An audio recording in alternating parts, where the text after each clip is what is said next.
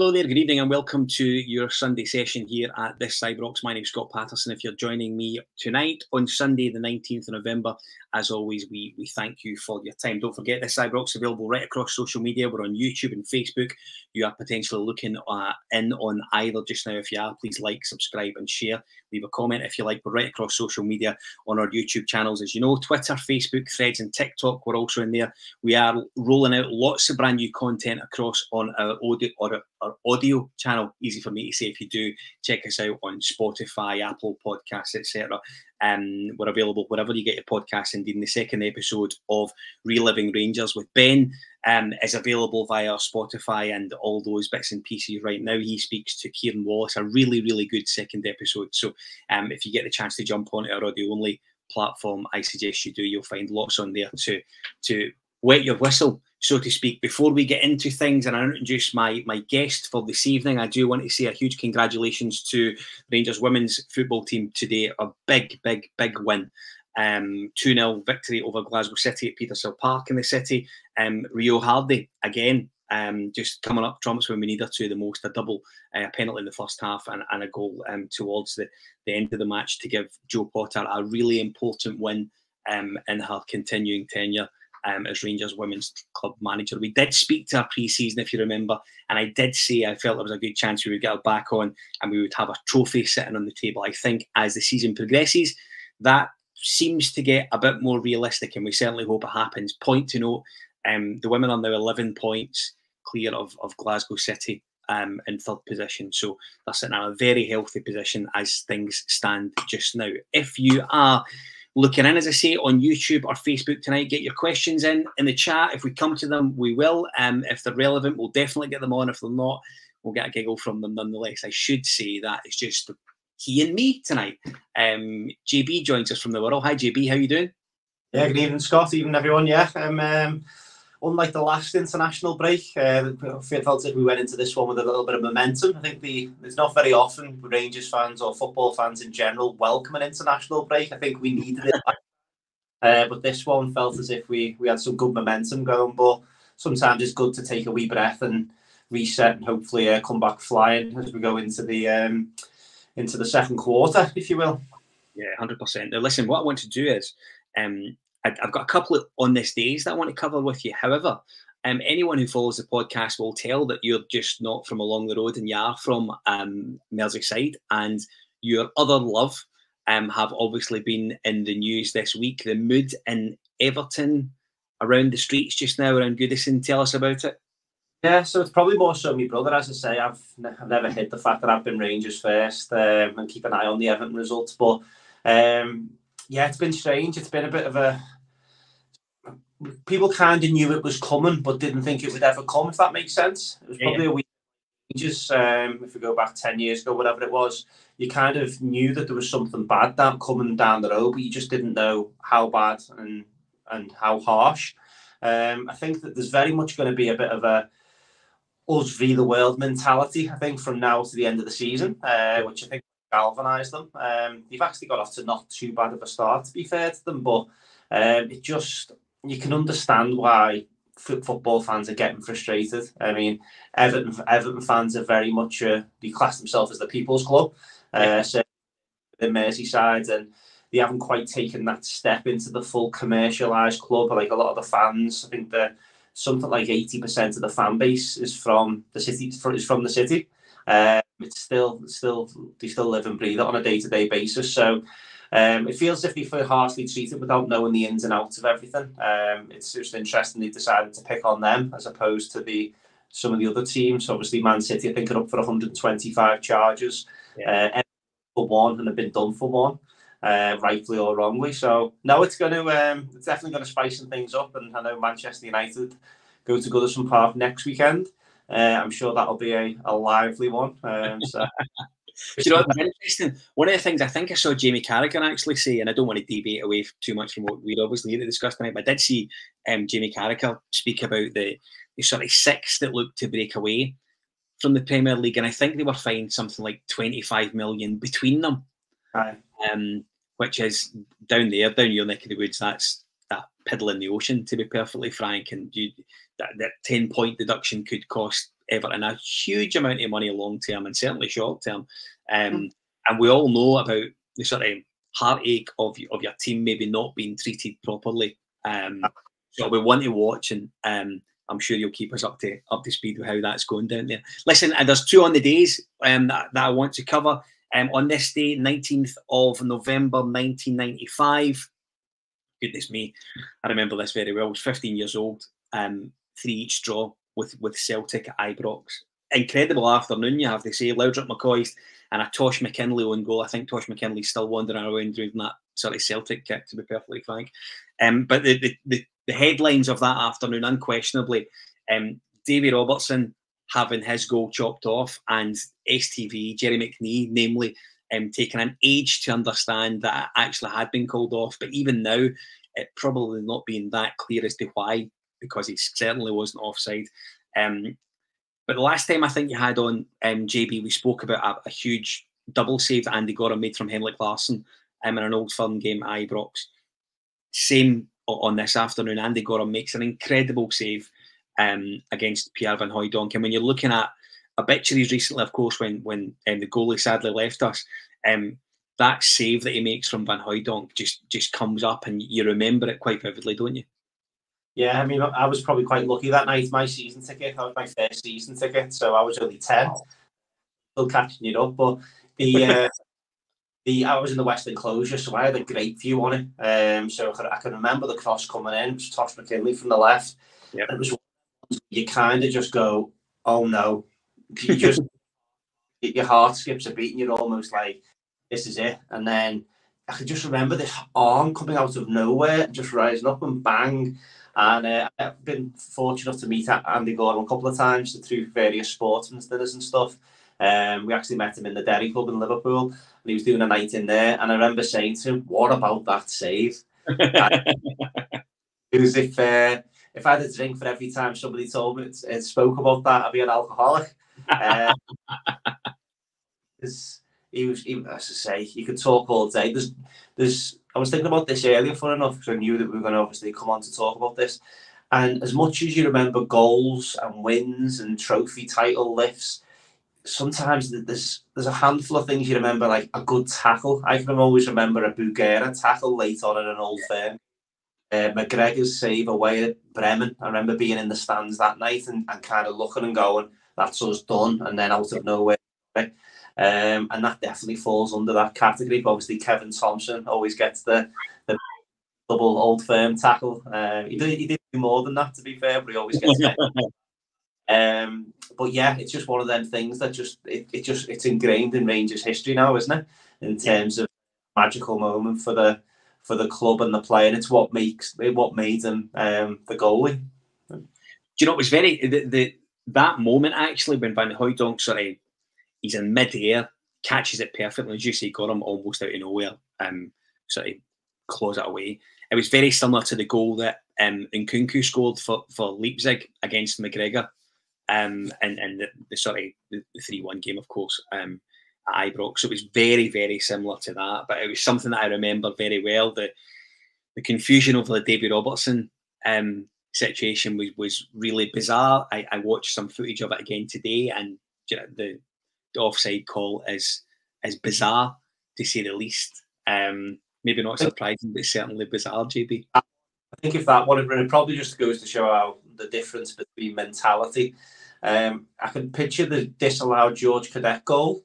People, because it pops up every other week on social media. Yeah. David Robertson one, that's even more, not going to say blatant, because I just think it was a genuine mistake. Do you know what I mean? But I don't mean that sarcastically either. He must have been about 3 or 4 yards on. Do you know, like it wasn't even up for debate. And I think for the fact that if we had the similar mentality to maybe other clubs, that would be one that maybe would be doing the rounds on a weekly basis. Do you know what I mean? But no, yeah. Funny enough, every time I think of Davy Robertson, I always think of that goal, but I never thought of being disallowed. You can picture again, that was on my side, on the left hand side, and I played fullback, albeit not very well, when I was younger. So whenever a fullback used to hit the back of the net, it used to be made up. But I always remember Alex Clellens Always sticks in my mind as well. But yeah, no, it was obviously didn't go on to get the win on the day, but it was certainly an eventful one. Yeah, listen, 2 years later, we drew 1 each with Celtic at Celtic Park. We were going for 10 in a row. Of course, at that point, it was the end of careers for many at Rangers. And that afternoon or night, I think it was a nighttime match actually. Negri scored, I think it was his only goal against Celtic. Wonderful effort, 27th of a really prosperous season for Marco Negri. Of course, we did have Paul Gascoigne sent off, involved in a wee bit of a tangle with, I think it was Morton Vicost, certainly one of their big centre mids. Looked soft, I personally felt back then, still do now. But maybe the thing that sort of comes back, because that was such a huge year, Rangers missed out on 10 in a row by 2 points that year. If they win that game, who knows who we're talking about as far as history and all that's concerned. But can you remember that game, GB? Were you at Celtic Park that night? Definitely wasn't at the game, no. I think my dad was, because if I remember rightly, it was at a reduced capacity. I've got a feeling they might have been next one. I'm sure my dad was there. That's why I remember it was a midweek, otherwise I'd have definitely been watching it with them. But I watched these, funny enough, whenever we do these type of things, we always type it into YouTube to watch the highlights back. And we should have been out of sight. I mean, Negri, for all his quality and stuff, 3 or 4 really good chances before he scored. And he was so clear that he wasn't that type of player who needed 3 or 4 chances. Not he was extremely clinical. You just wonder if we'd have gone on to win that night. The word momentum is so powerful in football, isn't it? And again, if we'd have won, you dare say, if the roof goal wasn't disallowed start of this season, where would that momentum have gone? Albeit, I think definitely more wrong. Let's not kid ourselves. But you just never know, because if one club goes one way, what tends to happen in Scotland is one goes the other. Yeah. So, what might have been, but yeah. So listen, that's your two on this days. Two big on this days, I have to say, and on this days that are quite memorable for Jamie and I. Listen, it's international break, so we don't have a huge amount of Rangers content to discuss. We should be able to keep you for the next 30 minutes or so. Jamie, we've got loads of guys out just now on international duty. Hagi's out, Ridvan's out, Jack's out, Alex Lowry, Bailey Rice, Leon King, Cifuentes is away, Ross McCausland is away. 2 guys I do want to focus on for the next wee while. I should say congratulations to Cole McKinnon and Robbie Fraser, who have been called up to the under-21s. I think it was earlier on this morning or potentially at some point yesterday. So they've absolutely been involved into are drafted into the under-21 set, which I think is a huge deal. So congratulations to them both. I do want to speak a little bit about Ianis Hagi, JB. Obviously out on loan. Beale fired him out on loan.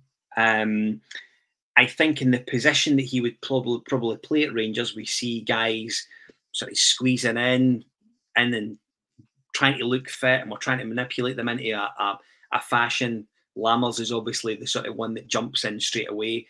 And I think it applies to Hagi and Lowry if they were still around and in the fold amongst the first team squad. Do you think they play ahead of Sam Lammers? It's a tricky one, Lammers, isn't it? Because we all want him to do well. Let's have it right, you know what I mean? But it looks as if he's in the wrong movie, doesn't he? That being said, the man has given him a chance. We've been winning, and he hasn't been playing particularly well. Obviously, had that wonderful strike. He's obviously in there for a reason. Maybe he sees him as more of a physical option when we're defending their pieces or something, because it's certainly not for his creativity. I mean, he does create. He has created a few chances that we maybe haven't put away on the back of things, but yeah, he just looks really uncomfortable. In regards to Hagi, again, he could potentially, and I've seen mixed response to this on social media. He has become a better player since he left. Yeah. He had a shocking start to the season prior to him getting the injury. Before he got the injury a couple of years back, come back and just never really looked right, did he? And last season in fits and starts. You could see, oh God, there he is, and he almost looked as if he was trying too hard, but he almost looked as if he'd lost a yard of pace that he couldn't afford to really lose. He's never been the quickest, but he definitely, it's a real tricky one, because is he any better than Alex Lowry? Would probably be my question. So if there was an option to sell him and potentially get some money, I mean, there's certainly some teams in Turkey that would probably would certainly be eyeballing them, maybe even just for the fact of the name. He's obviously doing relatively well with the national team. I think if we were back to replace Lammers, then yeah, there's probably an argument in that, because I think he would offer more, or in chances he creates, goals, assists, I think he'd do okay. But I think he probably would I swap him for McCausland? I appreciate we've only seen a wee bit of McCausland. I'd probably say no. Swap him for Todd Cantwell? Most definitely. Would I swap him for Tom Lawrence? Most definitely not. Most definitely not for, obviously, Cantwell as well. So, yeah, I just don't know. I just can't see where he fits in. If he was to come back in January and under the new manager, could maybe look to get the best out of him. Obviously, did Clement have him again? About right? I think he did for a period. I'm not entirely sure if it was for a long period of time, because obviously Clement sort of disappeared. But I think he was around for a small period of time for sure. I know that obviously he was signed by the director of football. I think we're going to talk about a wee bit later on. But he's one of them, Hagi. If you put his highlights together, you've got one hell of a player.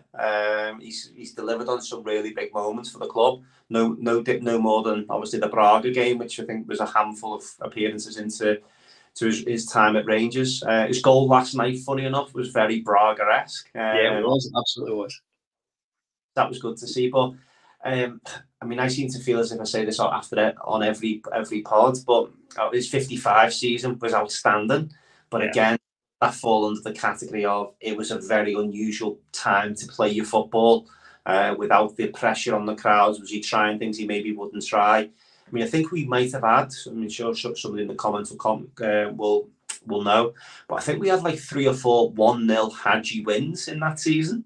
Really good that year, absolutely right. St Johnstone at home are 2 that kind of stick out in my head. So yeah, I'm a massive fan of him because I think he kind of ticks the box. He gets it. He gets the club. How many times do we say that about players who just don't get the club? I think he gets it, and he's obviously got that big mentality. Obviously, potentially on the back of his father as well. So yeah, he's not one I'd be too disappointed if we pushed on, but he'd be one I'd be intrigued to see what the manager could get out of him if he was to come back. He definitely falls under the category though of the Michael Beale not liking the players that were here first time round.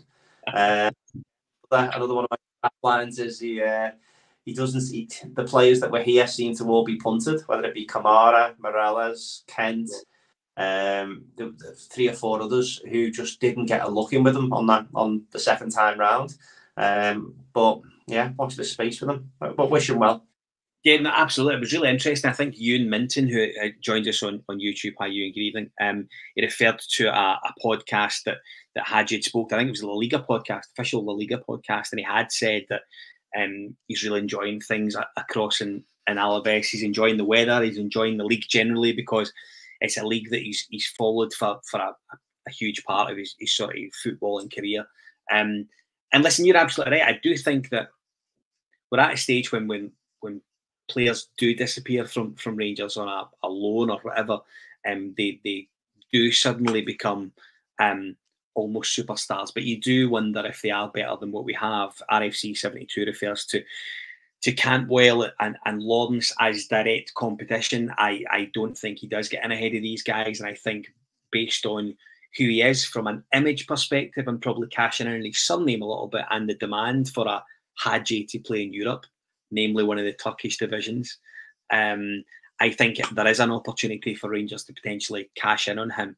I think it's easy to maybe consider that the loan has been a mistake based on Sam Lammer's current form. To be perfectly honest with you, I do wonder if Tom Lawrence was fully fit, or we'd seen Cantwell through the centre as a 10.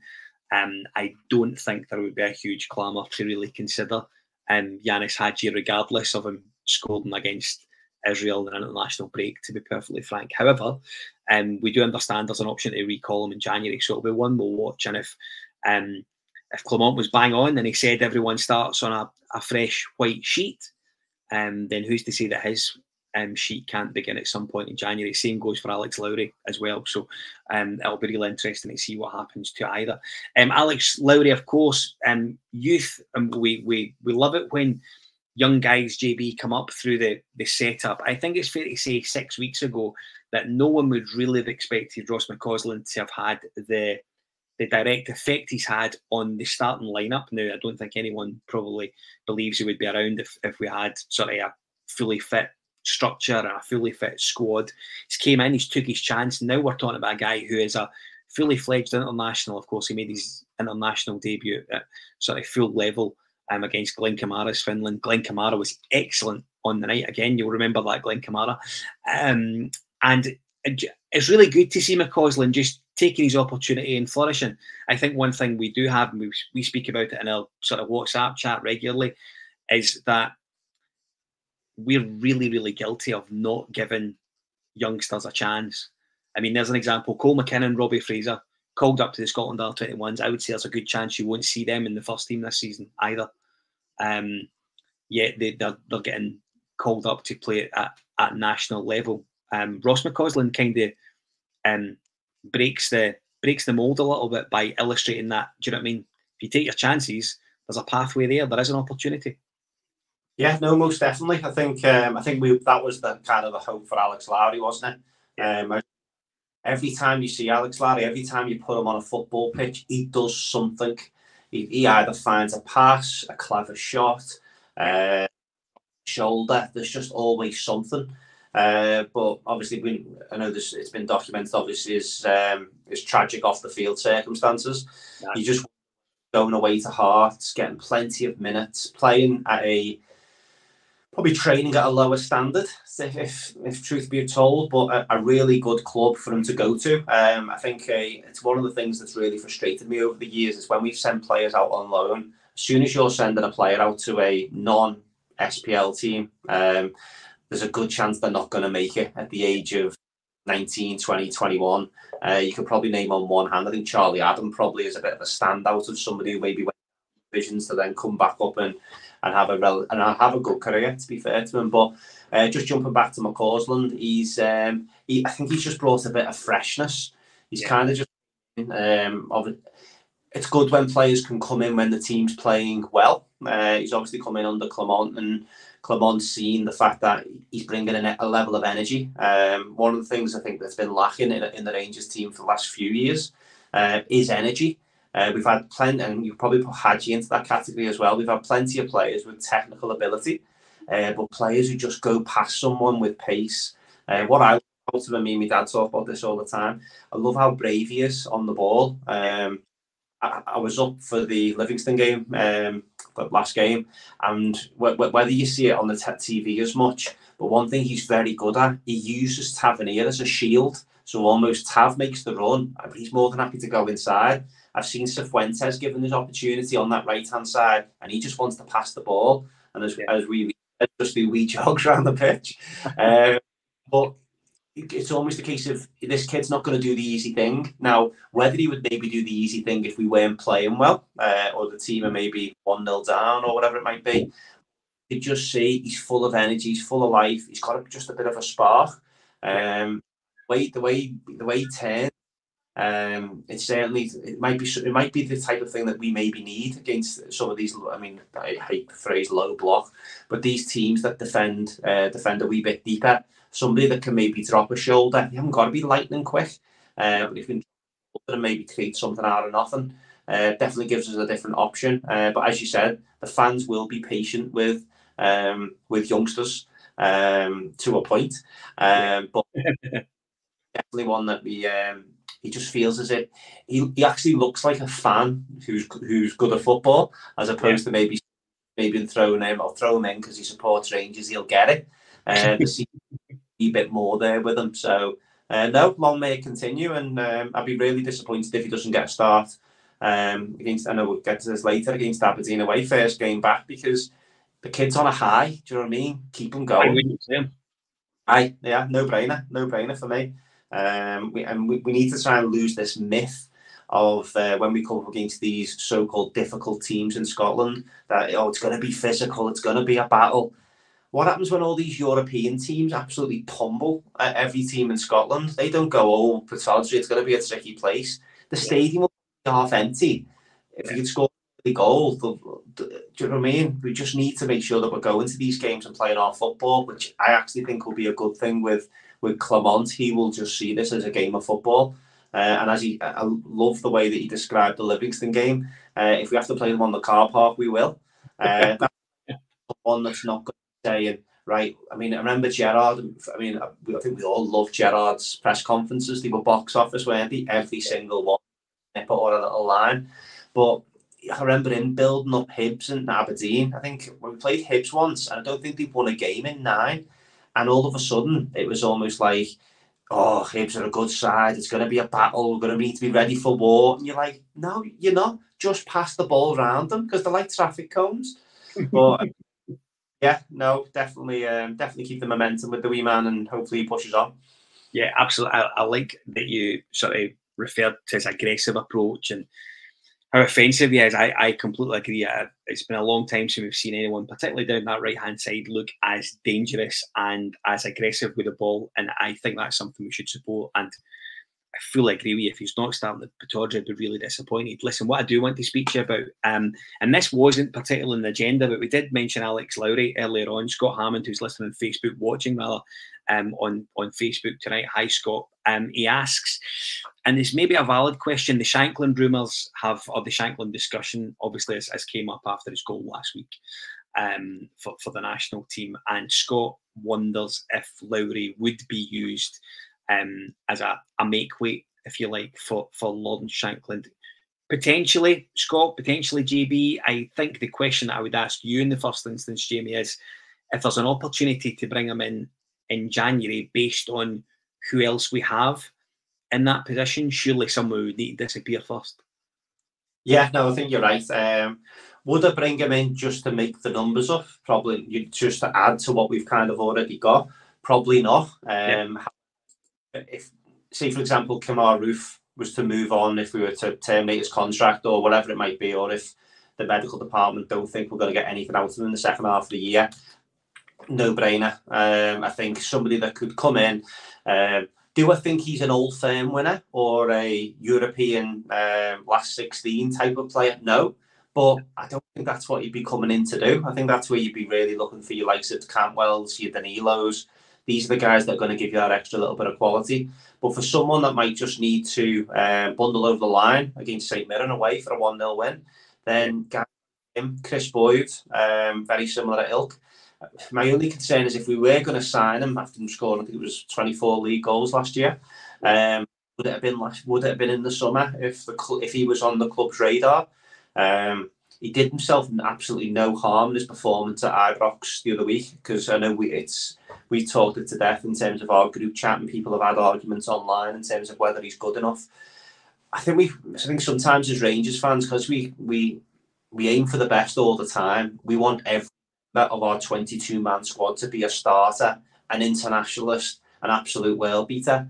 But what you do sometimes need is you just need that mix of maybe players come in and say, right, you might only get 20 starts this season, but at the end of the day, if you score goals, you'll be staying in the team. And maybe that he might be that type of guy. He might be like a Billy Dodds or a Stephen Thompson. There's another one that kind of jumps out. But these guys, they've won trophies. Do you know what I mean? They at the end of the day, if you look back at their career, they can show you the medals. Whereas potentially some of the players that we've maybe got on the books at the moment couldn't do that. So Shankland coming in, I think it's worth a risk. But what we've also got to remember as well, as much as we're Rangers and we love it, we're fans, does Lawrence Shankland want to play for Rangers? Now, I think it's well documented he's a Rangers fan. I don't think there's anyone hiding that. But does he want the scrutiny? Does he want the pressure of, does he want not being able to go out for a meal with his family and stuff and everything else that kind of comes with that? You just don't know until kind of there's an offer out there. As I say, we talk about the Rangers tax quite a lot, but I happen to believe if a player doesn't want to play for a club, that tax comes down quite a lot quite quickly. So if we want him in January, I think we should. I'd like to see us do it early in January, early in the window. Obviously, we've got the winter break. I don't want a Lawrence Shankland on the 31st, on the tail end of the month, because it kind of defeats the object. If you're going to bring someone like that in, bring him in. Might give us a chance to maybe offload one or two. But no, he's definitely one that I think would be definitely be an interesting one. And as I say, touched on last week, kept a real close eye on him at Ibrox the other week, and I was thoroughly impressed. And his movement for the goal the other day as well was impressive away in the Scotland game away from home. So watch this space with him as well. Do you know, it'll be really interesting because you can't help but think that our friends across the city will be looking in and around him as well. I think in the first instance, you just hope that if he's not going to come to Rangers, he's not going to leave Hearts. That's what my gut reaction would be. You would hate to have another, dare I say, a Scott Allen scenario. Everyone remembers Scott Allen, who I don't know if he's playing in Ireland now in some way, shape or form. But you don't want to get to the stage where we maybe have a war, if you like, with them over a guy that is we know is a Rangers fan. James Glasgow jumps into the chat via YouTube. Be surprised if we pay cash for another player with no return, given the board talking about player trading model again, which I think is true. More likely to go for a younger player, potentially using Clement and Van der Heyden's sort of contacts of the Belgian League. RFC 72 is absolutely right. We do need Scottish players as well. Which is really true, and I think over the fullness of time that will become not more of a problem, but I think it shines maybe a bigger light on the focus on these young lads in the academy to be good enough and be involved in the first team, be involved in these Euro squads. And we know they're there just now, but in some cases they're just dragged along to make up the numbers, get your name on the bench type thing. And that it has to be a stage where these guys become ready to play. You're ready to involve them. So do you know what I mean? You're set on midfield, gets injured, and you can say to Cole McKinnon, Aaron Lyle, it's your turn to jump on, lads. He's ready to go. He's here for a reason. This is it. It's really important that these kids are ready to go. Jamie, one of the things that James Bisgrove said very, very recently was that during the international break, and certainly probably edging towards the beginning of September, that there would be a director of football stroke sporting director in place. As that date of December gets closer, I just want to run through some of the people who we've seen mentioned. I think firstly we can sort of rule Alex Inglethorpe, the chap who's in and around the Liverpool Academy, looks after the Liverpool Academy. We know that he's not going to be it. Other names in there that I've seen mentioned this week are Dougie Friedman, formerly of Crystal Palace, Paul Mitchell, who's worked with Clement previously. We reckoned he's the main man at Manchester United should that sort of take over, etc. go through. Paul Joel's boy was mentioned previously, and Sir David Weir, of course, was mentioned in the dispatches previously as well. The one chap who has came out of nowhere almost as the lead is, and I may butcher this, I apologise if I do, Dimitri de Conde, who was with Philippe Clement at Genk. Now, I know you've done your research on Jamie before we start, so why don't you tell us a little bit about him? Yeah, so his obviously names popped up. Now, you might argue it's maybe a lazy link, given the fact that obviously Clement's worked with him in the past. Now, it's probably worth saying there's limited information out there in terms of directors of football. We were talking about this earlier. Fans, as much as we obsess over managers and players and watch YouTube videos, it's very difficult to get a lot of information on directors of football because if we're all being perfectly honest, we don't know what they do. Do you know what I mean? It depends on what the remit of the director of football is going to be. Now, are we looking for someone that's going to focus on transfers? Because that's kind of a big baby, and that was one that was kind of thrown at Ross Wilson quite a lot. Is it going to be focused on youth in terms of how do we get the youth academy and the players coming through and that keep that cycle of looking to try to make profit off youth academy? Are we looking for them just to be a bit of a leader and coordinate the football departments? Or are we looking for someone that's going to come in and do the full shebang, including the playing style? So if Clement was to come in and do a really good job, then the next Clement's kind of lined up and ready to come in. What I want to do is go from a Gerrard to a Van Bronk to a Clement to a Beale, or Beale to into a Clement, and just go, there's 4 different playing styles, and every time change your manager, there's just no continuity. So it's going to be an interesting, that will be an interesting one in terms of how it all pans out. But in terms of the Conda, again, if that's how we're pronouncing his name, worked with them. Really good, really shrewd in the transfer market. So Genk were never really known as a club that recycled players.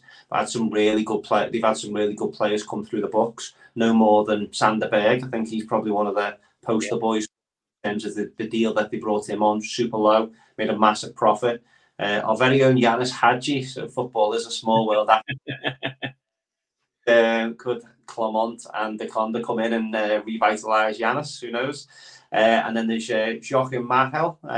Probably butchered that name as well, but that's the Denmark left back, who think's gone on to have a really good career in Serie A as well. So he's he kind of ticks the boxes, but again, it does feel like a wee bit of a lazy link, given the fact that he's worked with Clement in the past.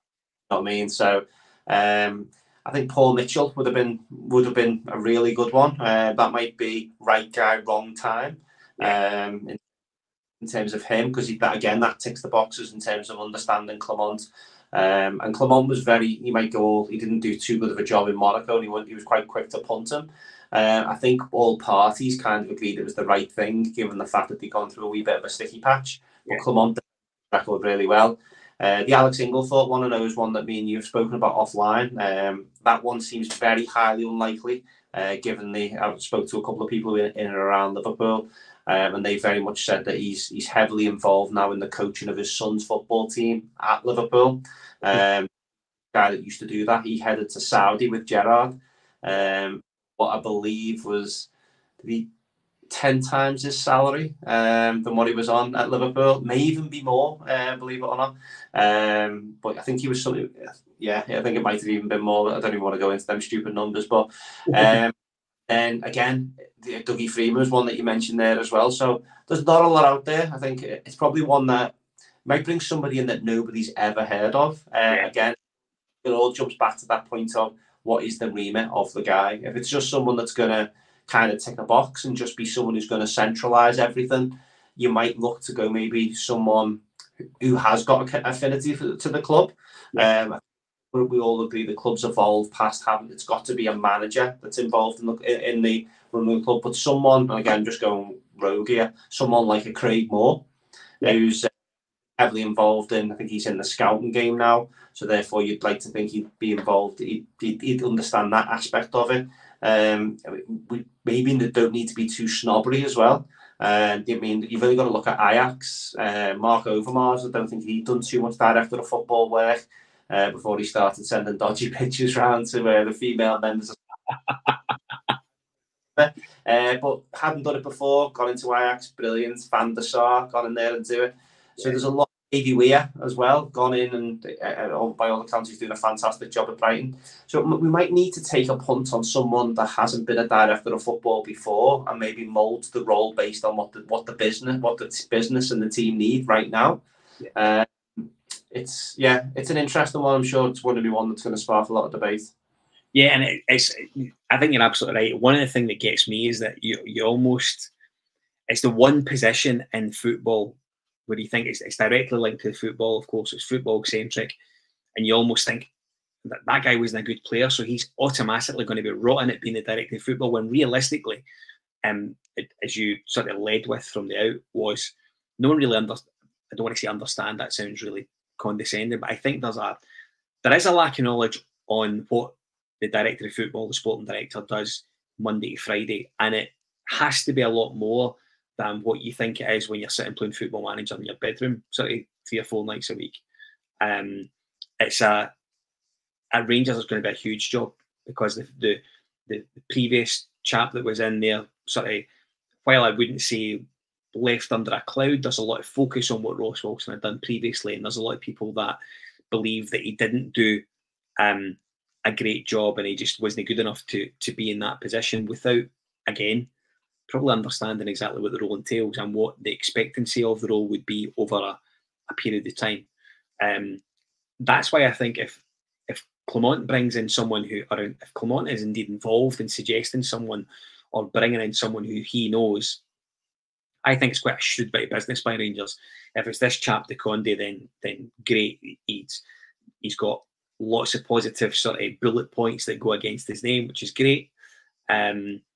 Anyone that's making £300 million worth, maybe euros actually, but anything that speaks that value of money coming into the club, I think is somebody well worth considering. And the fact that he knows our new manager, I think would help absolutely immensely.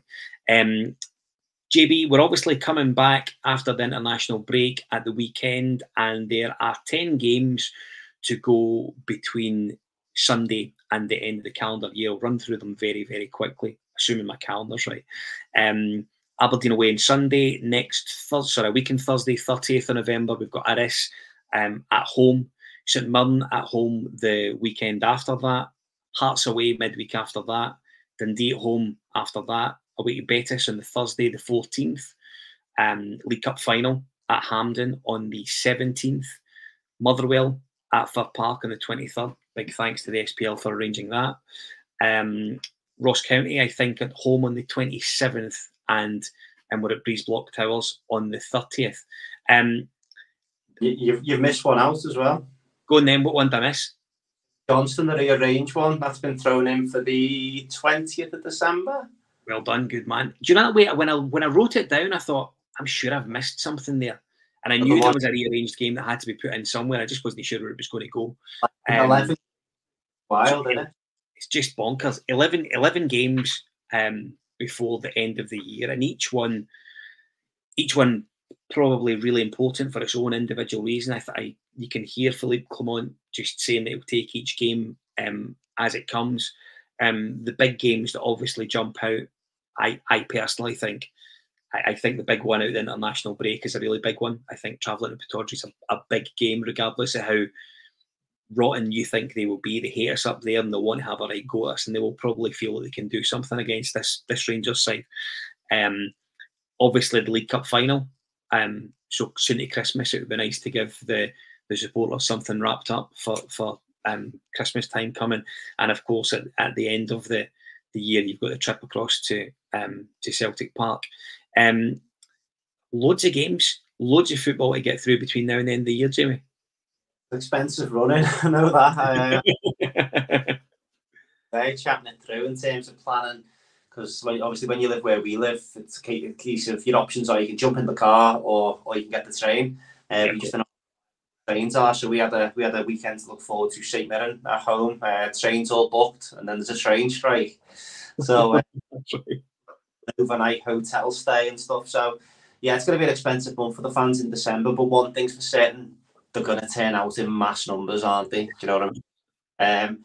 I think if Clement can if we can get them drilled to come through this gap, this set of fixtures, and if we can get into that Old Firm game with bare minimal dropped, or certainly match them from now till that point, be very satisfied. I think. Again, without building games up, Aberdeen away and Hearts away is going to be a bit of an acid test within the 10-day period. Not because of their quality, I might add, but more for the fact of can they handle that fan situation? Can we go into a little bit of a hostile environment and nip it in the bud early? Can we get at these teams and just completely kill the confidence from the get-go? I think the international break has probably come at a good time prior to them big fixtures. If I think of the likes of Seema, I think the last couple of games, as much as he's added value, you could just see looks a little. He's not a guy that's probably been used to playing 2 games a week since the start of the season. Hasn't missed a lot of football. Danilo, we probably put quite a lot on him, probably more than what we originally probably wanted to. A lot of the players, Lundstrom and Jack, having to play every single minute of every single game of the last few weeks, it felt like. So maybe it has come at a good time, the international break. We probably won't know that until the end of this block. But I think the priorities are, it's got to be wins in every single league game. There's no point in... We haven't left ourselves the luxury of going into games where a draw away at Aberdeen or a draw at Tynecastle is a good result. We've got to go there and win. It's non-negotiable. And then the European games, hopefully, no messing about at home to Aris. and that takes care of itself. As much as I'd like to win the group, it's not the be all and end all. Or dodge one of the Champions League teams in the qualifying round, but not the end of the world. And as you touched on there, the big one is the cup game as well. We need something. I said the word momentum earlier. That League Cup win could be the momentum that we maybe the manager and this group of players maybe need to kind of maybe showcase how good they actually are. Because we, fortunately, in the last how many years, we haven't given ourselves the opportunity to see whether a League Cup win could actually spare a team on or spare a club on. The fans will remain consistent. I don't think the fans need the cup win, and what I mean by that is we'll be there in the numbers and we'll sing as loud as we do every other week.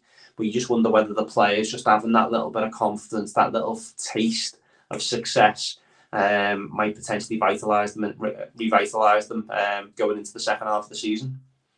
Yeah, and of course it's probably that trophy is the one that's missing since we returned to our fighting weight, as far as I'm concerned. So there's a huge, and regardless of who was in charge, for us getting to the League Cup final, it could have been Michael Beale in charge, Giovanni Van Bronckhorst in charge. The importance of winning that trophy, I don't think can be overestimated, to be perfectly frank. It'll be a really interesting afternoon. There's loads of football to get through before then. As I look at it, really the only game you could almost say you could tolerate a defeat, and I would loathe to say it on our Rangers podcast certainly, but the only match that you would maybe tolerate a defeat would be the match in Spain.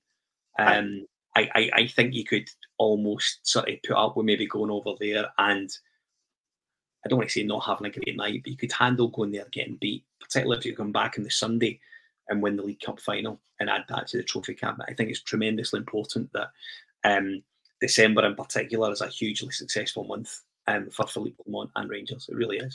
That Betis away games feels like a Lamas in behind Dessers type of game. Absolutely, yeah. And if you need Danilo and Lawrence and Cantwell and the likes to come off the bench for the last 20 minutes to try and maybe nick it because we've kept it really tight, then that feels like one is, to your point, that we could potentially take a hit on. If things go well, so if we can get a win against Aris and then, say, for example, Prague and Betis draw, then a draw for us would be enough over in Betis. So that type of scenario mightn't be too bad. Let's just hope we don't, no messing about against Aris. I think that's the headline, isn't it? We just need to get that bed, and then the players can potentially not necessarily relax, but certainly that game becomes a little bit insignificant in the grand scheme of things. Yeah, absolutely, 100%. Listen, Bluebells Are Blue has gifted 5 This Is Ibrox Rangers podcast membership, so thanks for that. And as always, Bluebells, we appreciate you following. We know you're in and around us every time we're on, so we appreciate your support as per usual. Jamie, listen, that'll just about wrap us up for tonight. As always, it's always good to have you on, buddy. Thanks for joining us tonight. Yes, thanks very much. One thing I will call out just for the viewers to maybe take a look at, Cifuentes actually played 90 minutes against Venezuela. There's like a 20-minute highlight package, and don't get me wrong, you won't be overly impressed by a post-it of him, but he does get disallowed, and he actually plays in a number 10 position. So if you want to see a little bit of Cifuentes, because I'm conscious we haven't, then if you just go into YouTube and type in Ecuador v Venezuela, you'll quite quickly find the highlights. But no, it's been good to be back talking about Rangers, and not just another week to go, and then we'll be back to this doing the thing we love. So absolutely. So listen, as I say at the start, if you are following us on social media, we thank you for that. Just to remind you, we're on YouTube and Facebook.